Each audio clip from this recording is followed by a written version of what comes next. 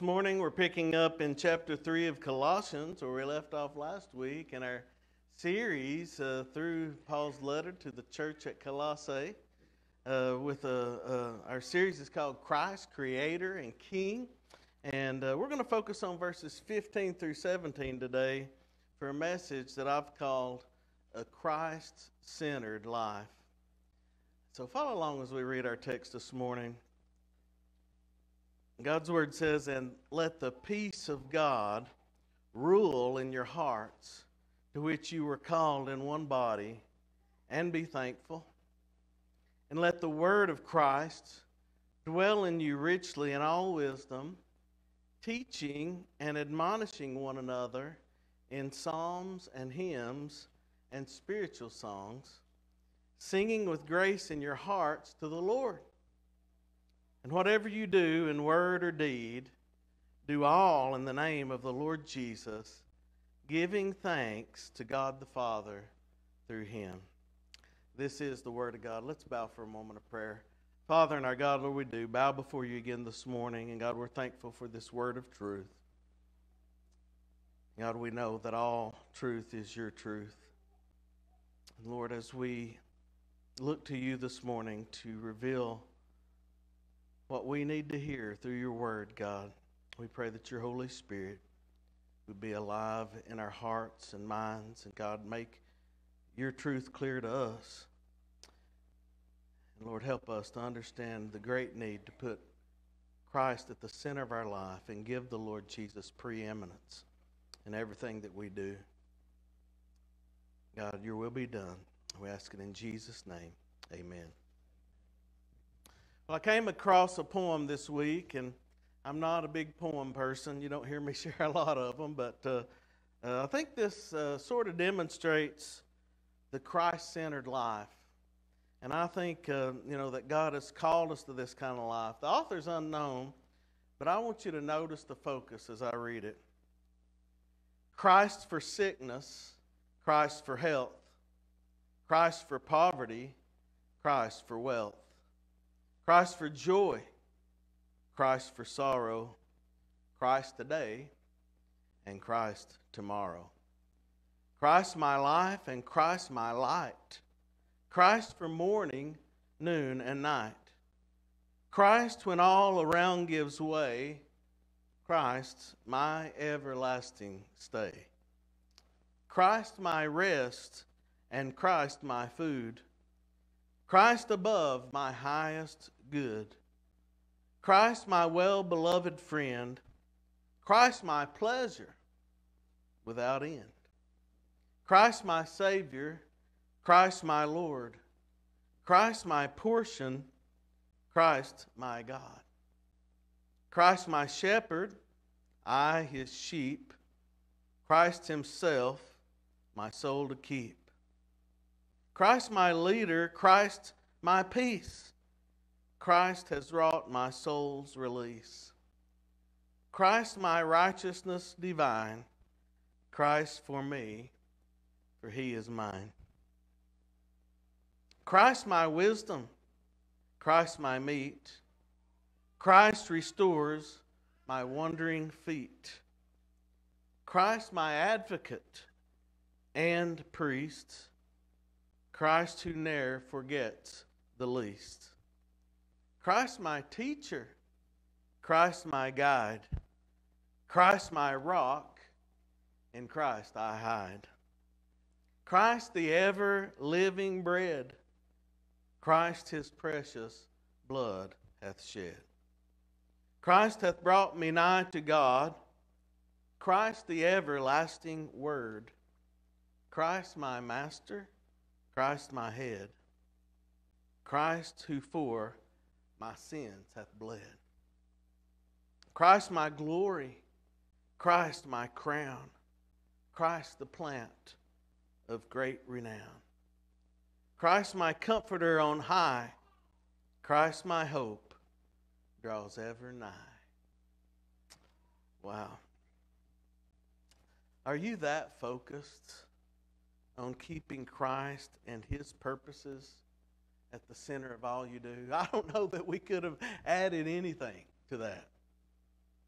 But in the past couple of weeks, we've looked at a text describing the difference between actions and lives of sinners as opposed to the actions of a child of God.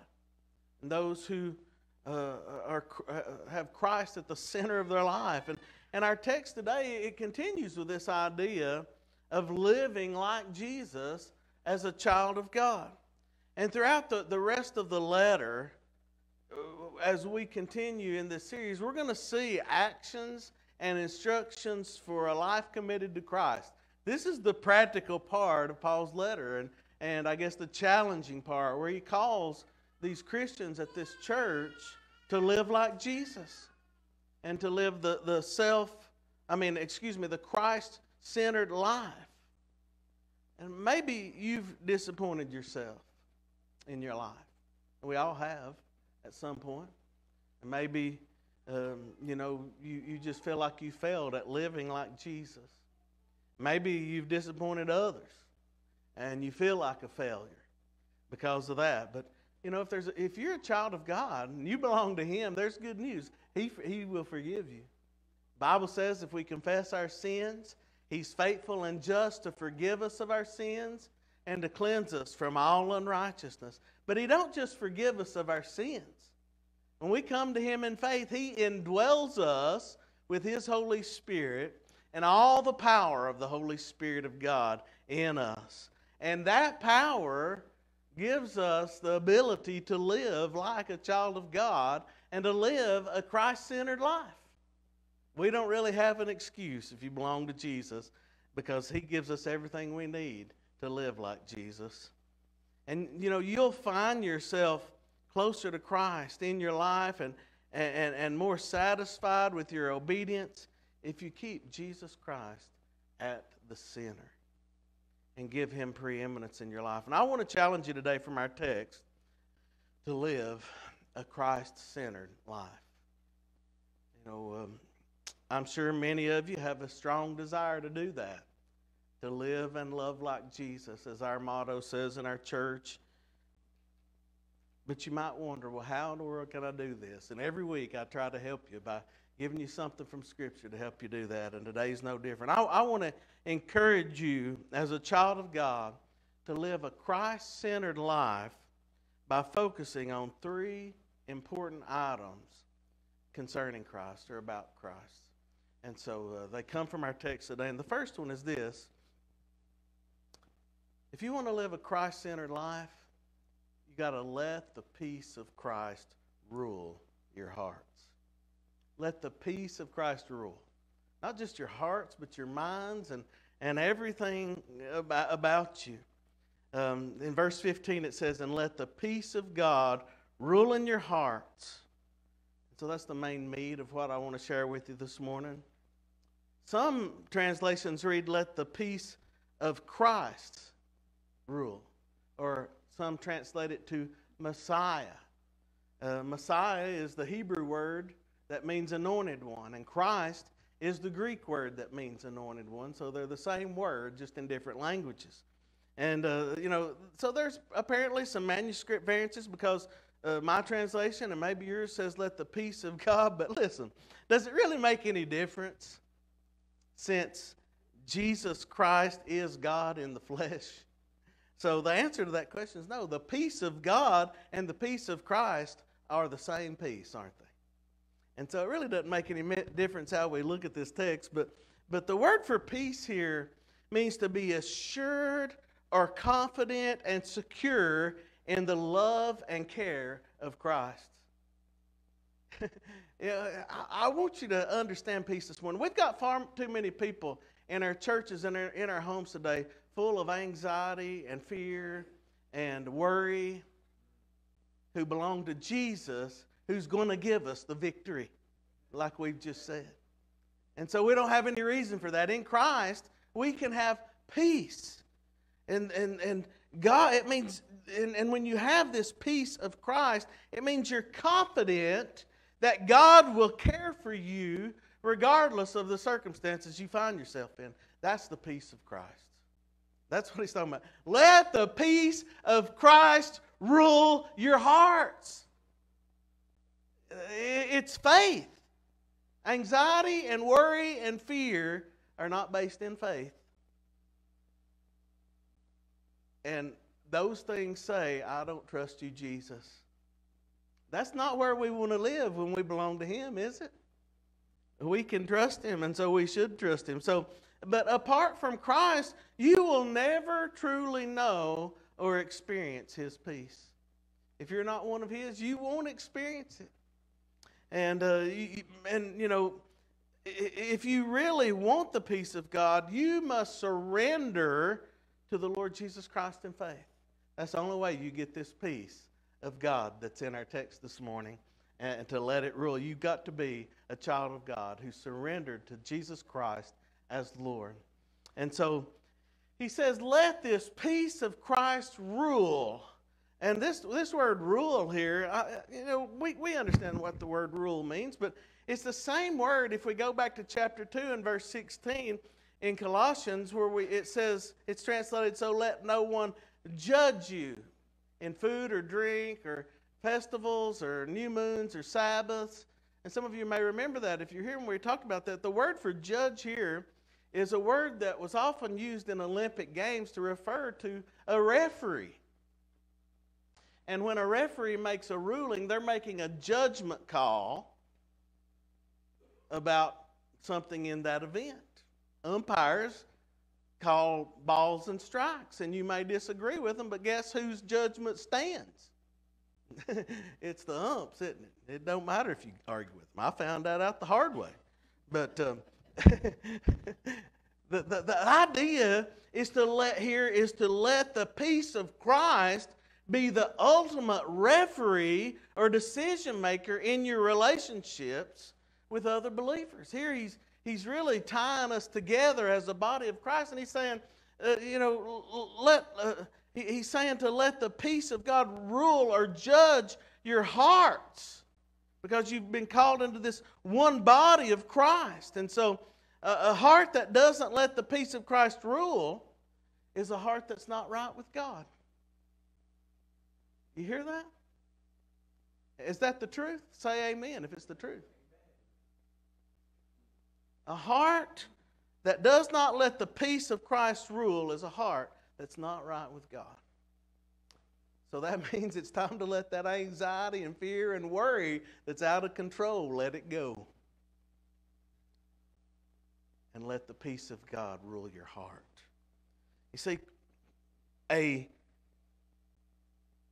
heart that is demonstrating a continual prevalence of the peace of Christ is proof that a heart is right with God. You see people go through things and you think, how in the world are they not falling apart? And I'll tell you what's keeping them together. It's the peace of Christ. It's the peace of God. Because they have a right relationship with God. And if your heart is never at peace and you're constantly overwhelmed with anxiety and fear or hate and vengefulness, that's the opposite of faith. And Christ is not at the center of your thinking. So you're not trusting Him. That's not how God has called those who are His to live. He's called us to live in peace. Remember last week we said sometimes you got to put up with other people. And sometimes that's what you got to do to keep peace. And you ought to be okay with that sometimes, right? And now notice the phrase, which also you were called in one body. And so the peace of Christ is a uniting point for all the members of the body of Christ. And we are to act as one. We are one body in Christ. We're working together as a body. And to do that, we've got to let the peace of Christ rule our hearts. And then he finishes with the command to be thankful. And you could translate it to be continually thankful. To always be thankful. And being grateful to God, it can lead to an attitude of peace. When you're thankful, that can give you peace. But you know why we don't have peace a lot of times? Because we're ungrateful. And I was just thinking about folks who are constantly worrying about their lives and thinking they got the raw end of the stick. And you ought to read the Fox's Book of Martyrs or read the testimonies of some of these people who live lives in severe persecution because of their faith in Christ. And you ought to be thankful. You ought to be thankful for the life God gives you, even if it seems tough, because He's using you, and He wants to show His glory through your life. And one of the ways we do that is by having our faith strongly in Him revealed by a heart of peace, the peace of God. And peace can lead to thanksgiving, and that type of activity leads to peace in the body of Christ. So we should do everything we can to be at peace and to keep the peace with God and with one another. Ephesians chapter 4, in Paul's letter to the churches at Ephesus, he writes something similar. He says, endeavoring to keep the unity of the Spirit in the bond of peace, because there's one body and one Spirit, just as you were called, in one hope of your calling. And so we should do everything we can to be at peace and keep the peace with everyone else in the body of Christ. And that peace comes from a relationship with God the Father through the Lord Jesus Christ. That's where that peace comes from. In 1555, Nicholas Ridley was burned at the stake because of his witness for Christ. And the night before his execution, his brother offered to remain with him in the prison chamber to assist him and to comfort him on his last night. But Nicholas declined that offer, and he said, he basically said this. He says, I'm going to go to bed and sleep as quietly and peacefully as I ever have. Because he knew the peace of God. He could rest in the strength of the everlasting arms of the Lord Jesus to meet his need. You don't make a decision like that apart from the peace of Christ in your heart. That's the peace of Christ. It's comfort in times of stress. It's patience in times of worry. It's fearlessness in times of fear. And it's available only to those whose faith is in the Lord Jesus Christ. Philippians 4, 6 and 7 says, be anxious for nothing, but in everything by prayer and supplication with thanksgiving, let your requests be made known to God. And the peace of God, which surpasses all understanding, will guard your hearts and minds through Christ Jesus. That's the peace of God, folks, and that's how you get it. Let the peace of God rule your hearts and minds. Another item to focus on the Christ-centered life is this. Not only let the peace of God rule, but let the word of Christ remain. Now look at verse 16 with me. He says, let the word of Christ dwell in you richly in all wisdom. Frequently in Scripture we come across this phrase, the word of God. We see it in the prophets, and there's lots of places where you can read that, the word of God. But in verse 16 here, it's the only place in the Bible where we read the word of Christ. And I want to remind you, though, again, Christ is God. So they are interchangeable. So it really makes no difference in the overall meaning. The word of God is the word of Christ. And the word of Christ is the word of God. And so the text says to let the word of Christ dwell in you richly. Now that word dwell means to make an abode or a home, to reside in a place is what it means.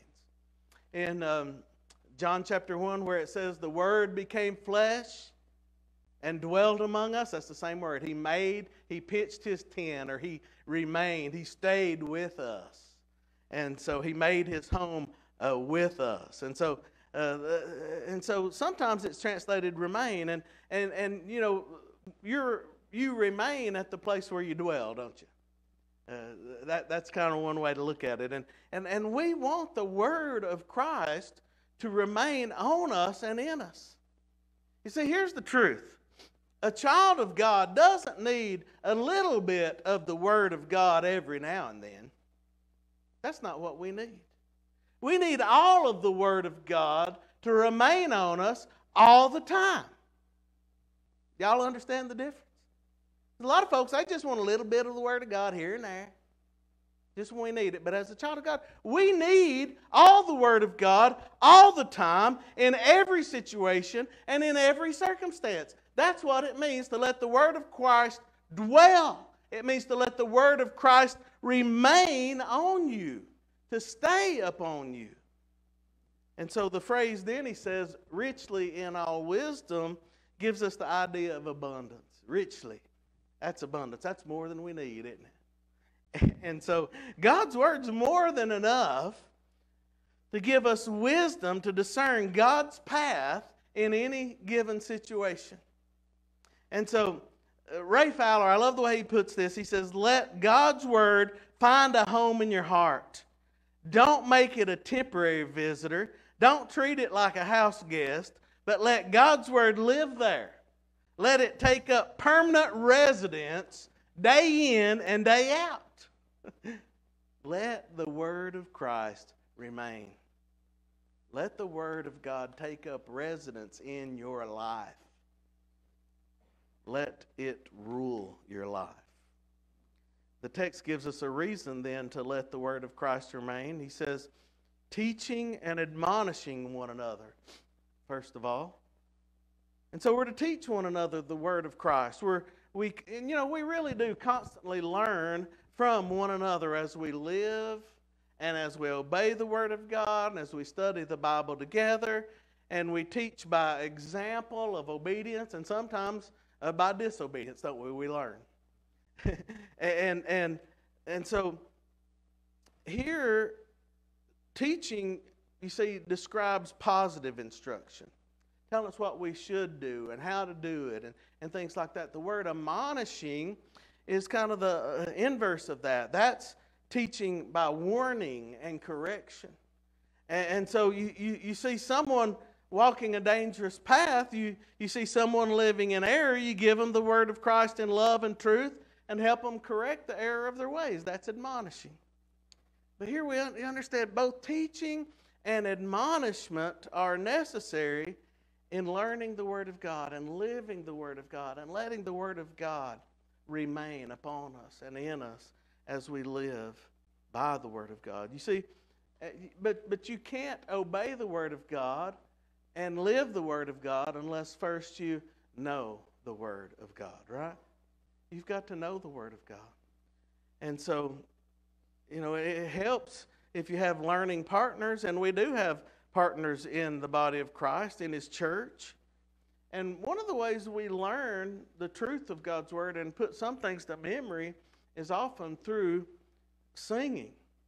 And that's what's mentioned here as a way for us to teach and admonish one another. And so, first of all, he mentions Psalms. And Psalms are basically, we know what the Psalms are, don't we? The Old Testament. And these were songs that were sung by the Hebrews in worship. And so maybe we should sing more of those. And there are a lot of them that have been put to music for us to sing. And they're all awesome. Or most of them are awesome. I'll put it that way. Hymns is another word that means praise or religious odes, like poems and things that you can sing along with. And so it's more, I guess, it can include psalms, but it's more than just psalms, you see.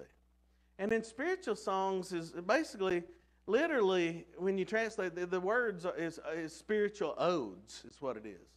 And so it's spiritual songs. And this can refer to, it's songs that refer to any spiritual matters really at all. And but I don't know about you, but I love the songs that I can see that come directly from the Word of God and reflect the truth of the Word of God. There's no better songs than those. And so this is what I think he's getting at. And so this describes three types of songs, and there's some overlap, and some of the songs, they may be all three. But the important thing to note is that our songs should match Scripture. And in worship, we shouldn't sing anything that contradicts the truth of the Word of God. And every now and then, Jeremy and I have a discussion, and we say, you know what, we're not going to sing that one anymore because we don't think it's scriptural. And so some of them have been canned. that maybe you hear other places. And if you want us to sing one and we say we don't sing that one, we'll explain why. but maybe we're wrong. But we want to make sure we're singing songs that honor God and that are true to the Word of God. And we should sing the Word of God. It's a great way, really, to teach and learn and memorize truths of Scripture. Lots of times people memorize stuff by putting it to a tune. And so that can help us. And these things can be applied to your life in order to help you live a Christ-centered life. But notice what the end of verse 16 says. He says, singing with grace in your hearts to the Lord. And so we know he's talking about singing here because of that. And when we sing, listen, when we sing in worship and when our praise team's up here, our praise team's not up here to perform for you. And when we're singing, we're not singing to perform for each other. When we come together for worship and we're singing, you ought to have one focus, and that's the Lord Jesus Christ on the throne. We have an audience of one, and we seek to please Him with an offering of praise. That's what it's about. And I think that's what he's getting at here, singing with grace in your hearts to the Lord. To the Lord. In Paul's letter to the Ephesians, he gives a similar message in chapter 5, and he says, speaking to one another in psalms and hymns and spiritual songs, singing and making melody in your heart to the Lord, giving thanks always for all things to God the Father in the name of our Lord Jesus Christ.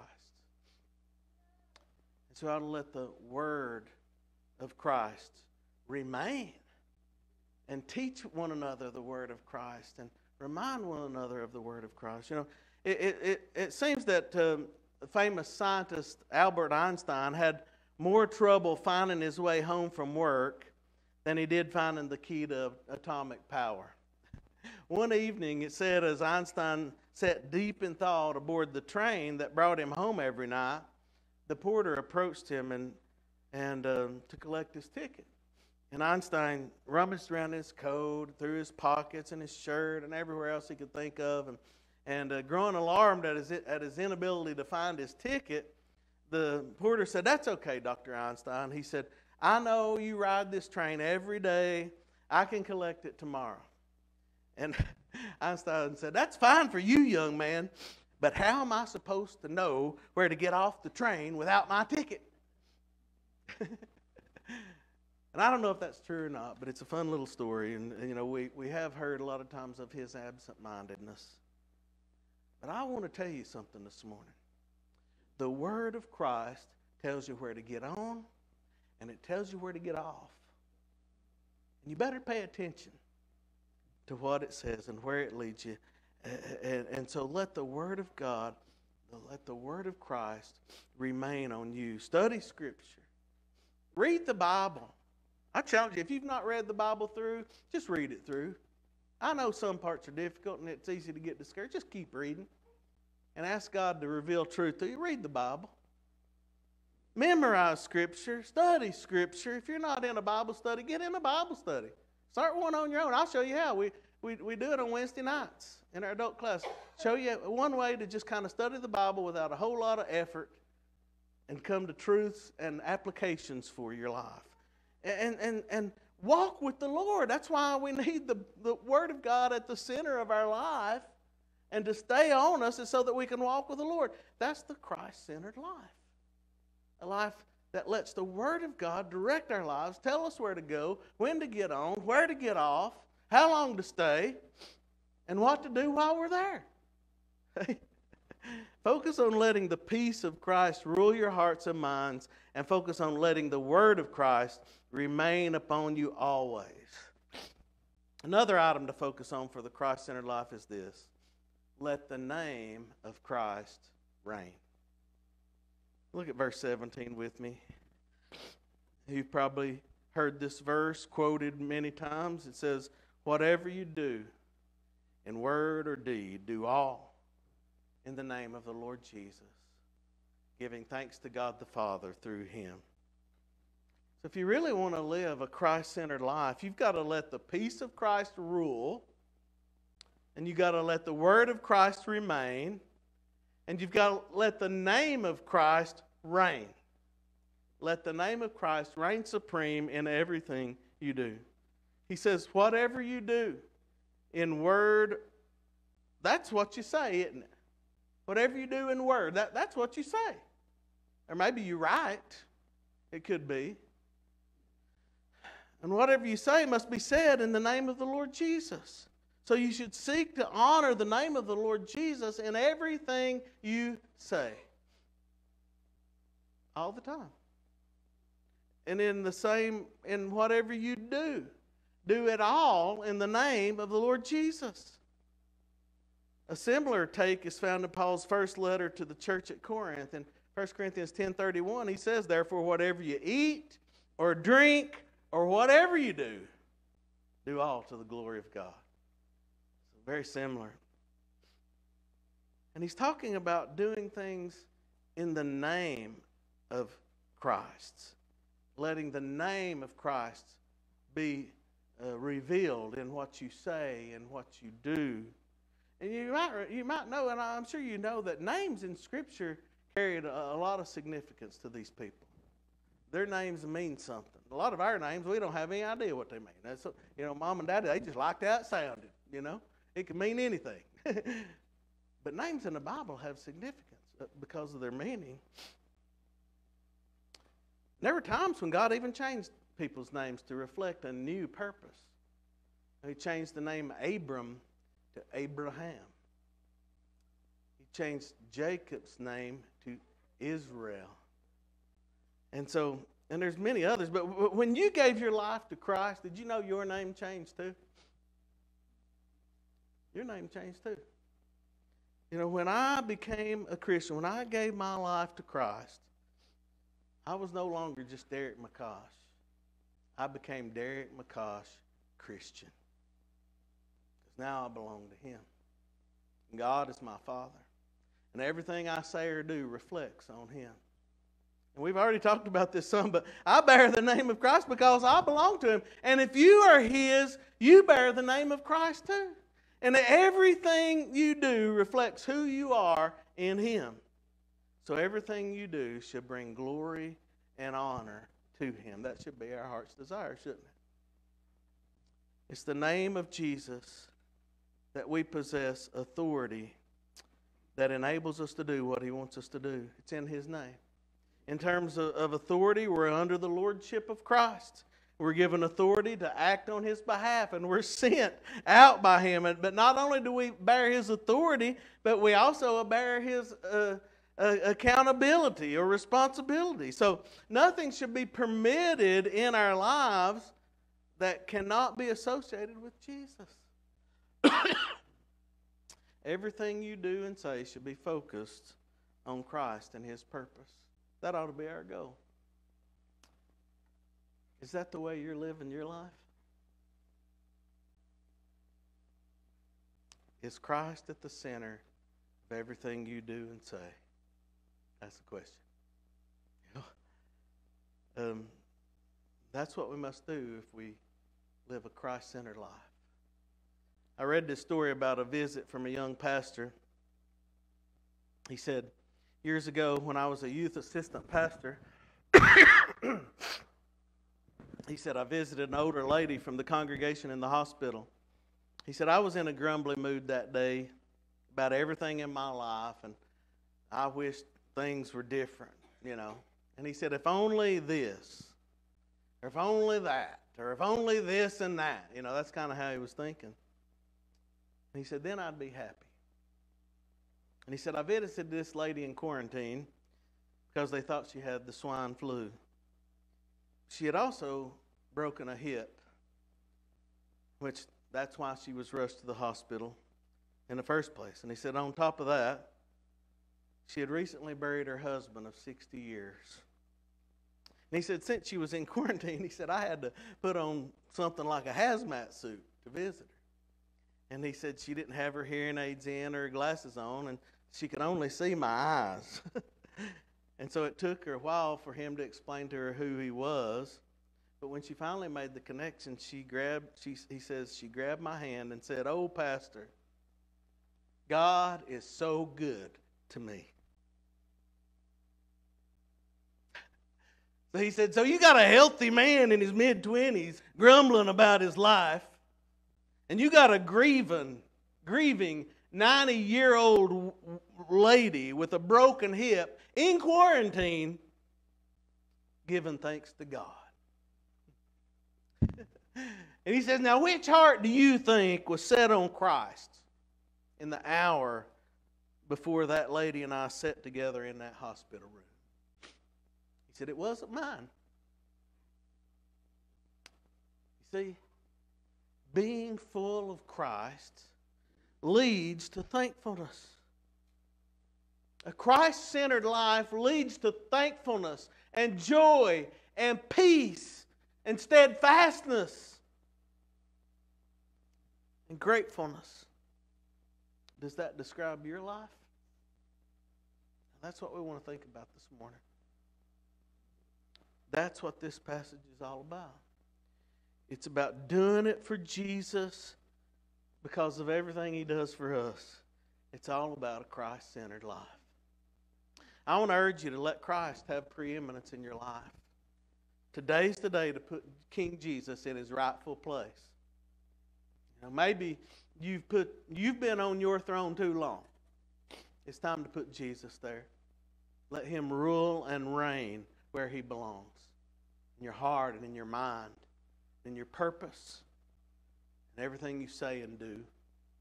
Will you come to Him and give your heart and life to Him in faith if you're not His today?